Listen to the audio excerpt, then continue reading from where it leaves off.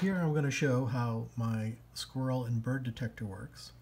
I'm showing the monitor that the deep lens is looking at. So the deep lens is looking over here. Here's the output on the screen. I'm going to throw some pictures up of birds and squirrels.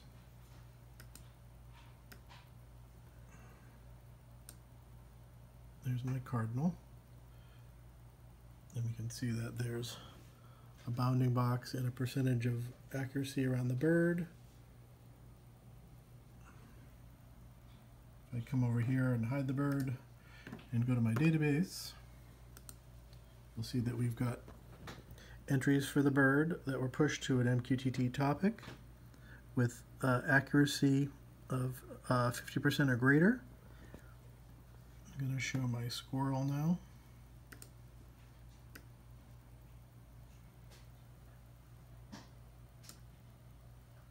Here's my squirrel on the screen. It should take a second for it to register over here.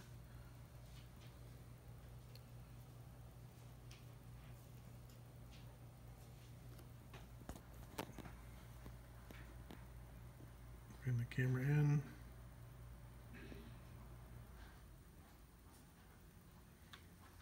Put